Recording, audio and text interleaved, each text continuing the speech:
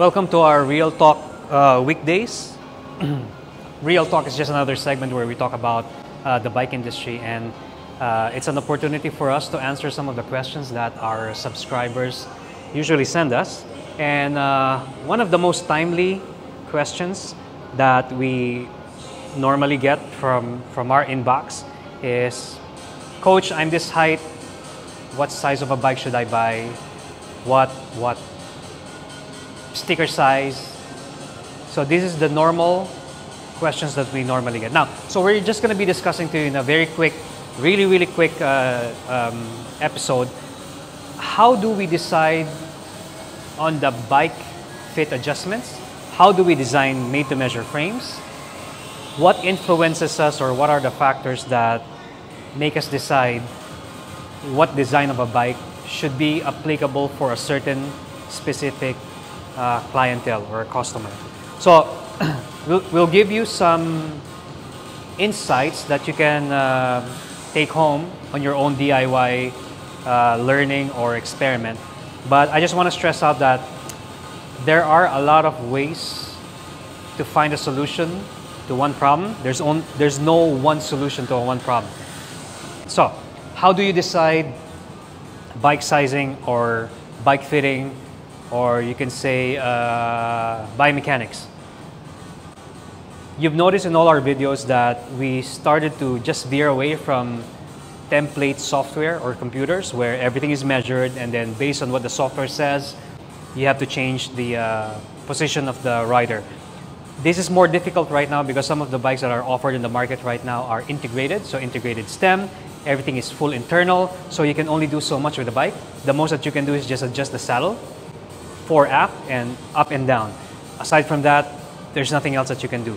So if you already have a bike, maybe you can do this test at home, or if you have not bought a bike yet, maybe you can have a good discussion with your local bike shop and sit down and make you both understand what you're looking for. Because at the end of the day, bikes right now are an investment. You know, money don't grow on trees, so be smart about it. So when we design made-to-measure bikes, or when we bike fit, we always focus on the most basic foundation, which is posture. And you will always hear that on all our videos, that posture is the most important part of this whole game. It's like a jungle, but your posture is rather unique because you can dictate what is the most efficient cycling posture that would give you the most optimum balance of power, sustainability, lower heart rate, and all that stuff. Okay, so what am I talking about? So for example, I'll give you a short example. Imagine this is your saddle on a bike. When you want to bend down, just try to go with me, follow me. When you see me bending down like this, you would see now that my butt is moving backwards relative to my metatarsal, or my foot, okay? Let's just say foot.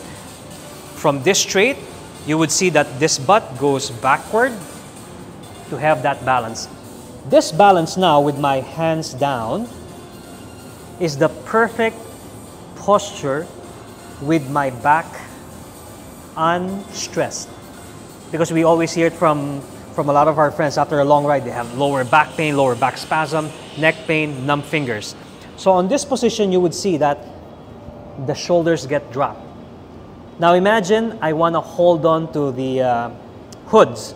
All I gotta do is just bend by the elbows 90 degrees. And you've heard that 90-degree joke, right? But it's true. When I do this, this should be where my hoods are. Now let's just make it, put the challenge a little bit further. I'm gonna bend my knee now to mimic me pedaling. So when I do this, the only way I can maintain my balance, there you go, is for my elbow to brush here. And I can hold this forever without even a bike beside me. So this is now my optimum posture that will dictate my top tube and my stem, this one, okay? Now if I want to go to the drops, all I gotta do, that's the drops. This is the hoods, this is the aero bar. Hoods, drops. So you see that pivot here because now everything is concentrated on my core. Now, what's the other side of the equation? let's just say this is one of those stressful weights, okay? This is 8 kilograms. I'm gonna put it here. Just imagine my top tube is longer and my stem is longer. I'm just gonna put it here a little bit. There you go. Now you end up having to reach for it. So I'm gonna reach for it here. Because I can't reach it anymore, I'm gonna move my saddle forward, which most people do. When you move your saddle forward, now you're tipping, right?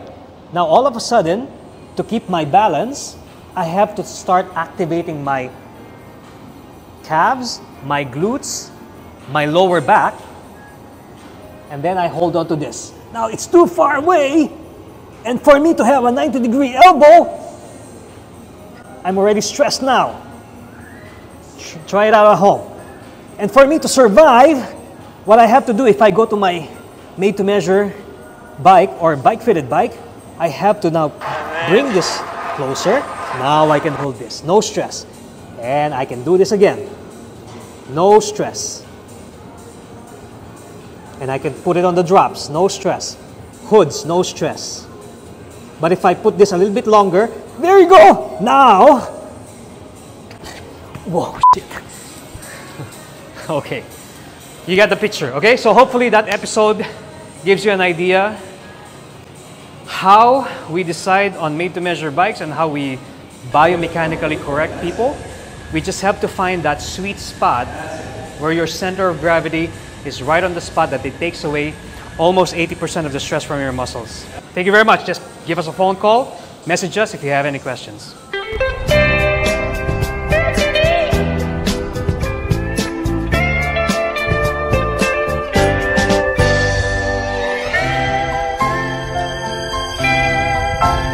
Oya ni hagureta hinadori mo itsuka wa yasashi懐に帰る明日もあるだろうだのになぜ巡り会えぬ父の影泣くものだ僕は男だ信じてるその日のことをこの手で父を抱きしめる日のことを Have you ever experienced that awkward moment when you stand up, when everything seems to be, just feels awkward? So here's the quick video on the relationship of shoulder and head posture when you're standing up. So keep your head steady, shoulders steady, bring them down, and at the same time keep your wrist relaxed. They should be the one playing with the bike, not your shoulders. If you want to go aero, look forward, pull back on the handlebars while your knees are lifting up. This will activate the core, guaranteed. And then make your elbows as low as possible, closer to the ground, almost touching your knees. You should see this all the time from the European pelotons. But never forget to always look forward, okay? Your core is very important in this project because it will guarantee that more torque will be produced when you want to go faster. Enjoy your ride. CRZ Nation. So, Singapore. We'll see you in Singapore.